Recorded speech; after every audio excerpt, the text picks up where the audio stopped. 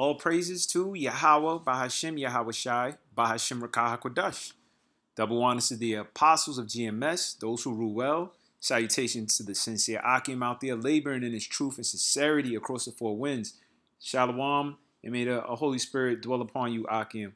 All right. Also, the Akwaf out there, okay, and those who are supporting those who are on the highways and byways that are risking their lives for this truth's sake. I'm Yalak Mar'ah from the Shepherd of Berea camp, and salutations to the fellow Akim and Shepherd of Berea. Looking into a high holy day that we're in, which is the memorial of the blowing of the trumpets. Memorial of the blowing of the trumpets. Okay, which is written in Numbers the 10th chapter, and in Leviticus it is on the new moon. Okay, which is the 7th new moon. Okay, according to the lunar calendar, not the monthly calendar, the Roman calendar, or the calendar that we have in America. Okay, so just looking at this, not make this too long, it's going to be short. Numbers 10:1, and the Lord Yahweh spake unto Moses, saying, make thee 2 trumpets of silver. And these trumpets will be used, or explain it. It says, of a piece shalt thou make them, that thou mayest use them for calling of the assembly and for the journeying of the camps. Now we are out there on the highways and byways, for the Most High sent us to bid them to the marriage, okay? So we're ultimately doing the same thing, and we're taking a journey, okay, with this gospel. You know, your feet shod in this gospel, because we're actually going on a journey. You know, it's also a Micah 2:1, arise ye and depart. We're going on a journey, okay? And not physically, but we will physically leave here, okay? When the angels come and blow that same trumpet. But I wanted to look at that silver. Okay, now looking into silver trumpets. All right, we know silver is a metal that is used as healing. Okay, silver has a lot of colloidal silver, has a lot of healing properties. All right, and it also gives off a certain shine. But also for the trumpet, I just looked this up. I didn't really know about this until researching it. The coating also affects the timbre. It says, you know, I was just looking at this is choosing on the basis of material and the coating. Okay, basically silver versus a brass, all right, or of gold. Now, not gonna read all of this. I just want to go into the properties. Essentially, the lacquer coating or plating applied to the surface of the body of an instrument is intended to protect it from rust and dirt. However, coating and plating will also subtly affect the timbre of the instrument. Now, I want to look up this word timbre, because to me, I believe it's the sound. Yes, the character or quality of a musical sound. So the coating will affect the sound. So the Lord said to make it with silver. All right, now, when it's a gold, it's a sharp, powerful sound.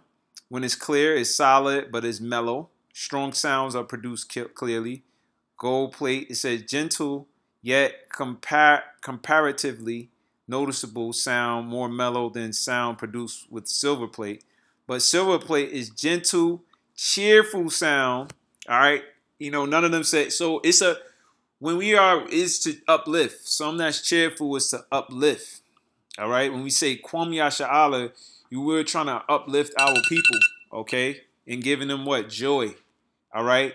We're actually giving the joy that we won't be here. We won't be niggas all our lives, man. We won't just be here, nobodies. You will be cool, finally.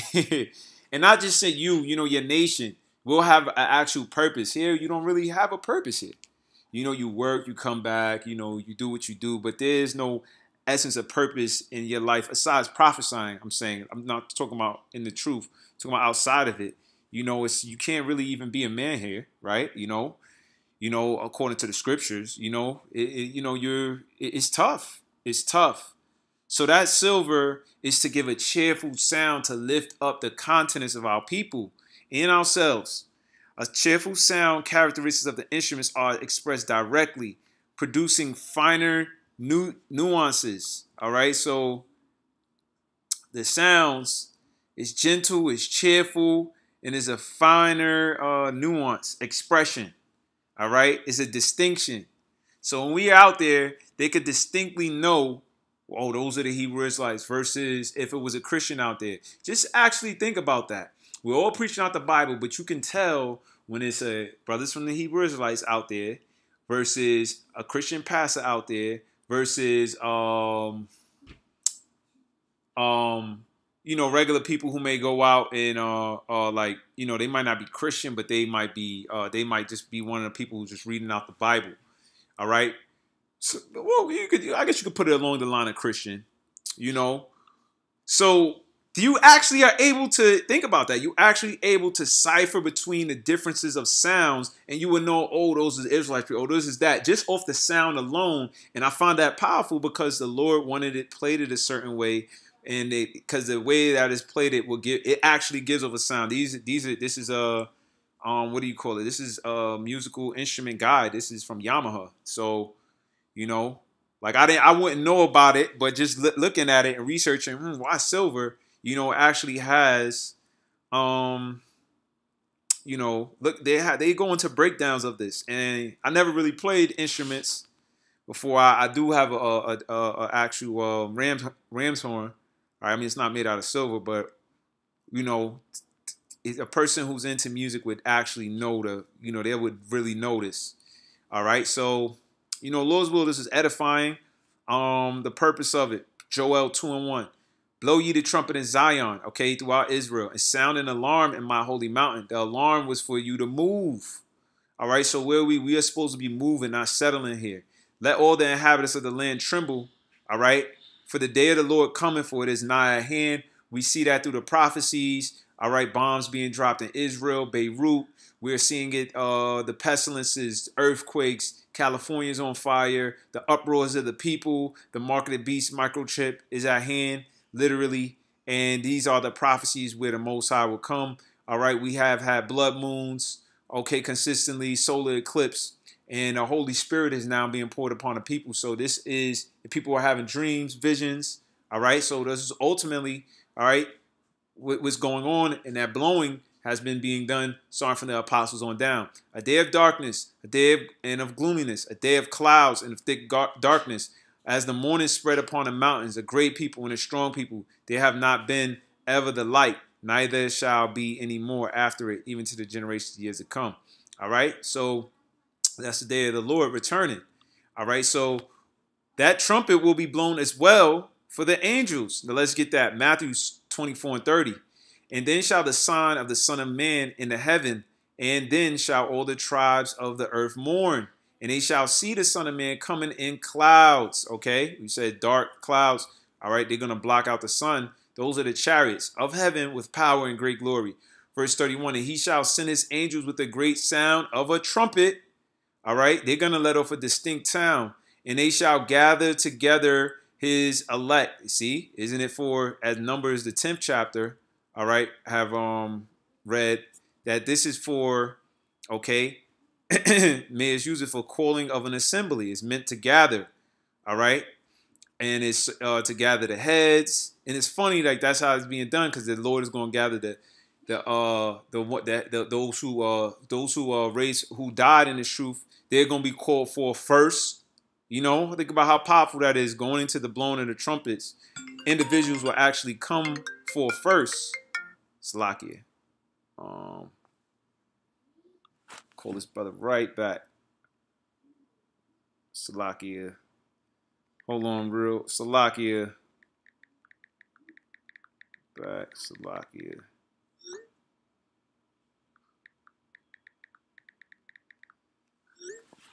So it says, Salakia, that was a brother calling, brother going to build. But real quick, when you blow an alarm the second time, not the alarm, Salakia, verse 3, and when they shall blow with them all the assembly themselves to thee at the door of the congregation, if they blow but one trumpet, then the princes. So just think about that.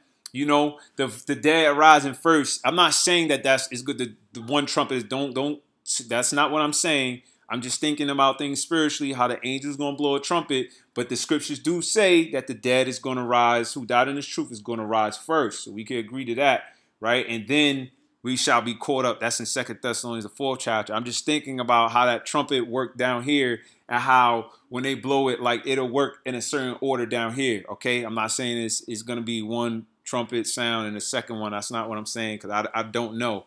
but I'm just using the spiritual eye, through the spirit and power of Yahweh Bashem Yahweh Shai, to look at it a certain way. All right. If thou blow but one trumpet, then the princes which are heads of the thousands of Israel shall gather themselves unto thee. And then when ye blow alarm, the east part shall go forward, which I think was with Judah. I'm not sure exactly what the east camp, but it was certain 3 tribes amongst, I think, Judah, Manasseh, and another tribe, and then the south camp was another 3 tribes, and so it was sort of order of how it was moving. But more or less, I just want to go back to this. Verse 31, they shall gather together his elect from the 4 winds, from one end of the heaven to the other. All right. And then starting with the those who died in the truth first shall be on there, and then we shall be caught up with them.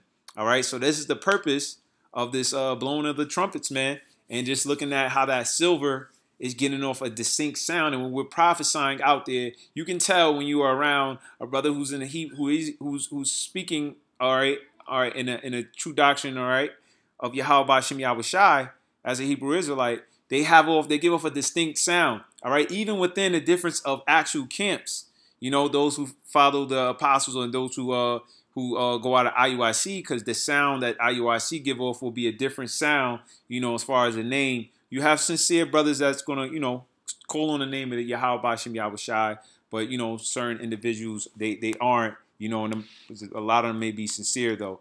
But again, and then even from being in the Israelite camp to just being a person who's in the Bible, how you give off that sound, most people come up soft-spoken. Then you have some people who do cry loud, but they don't have the sound of, it's a distinct sound going to that trumpet.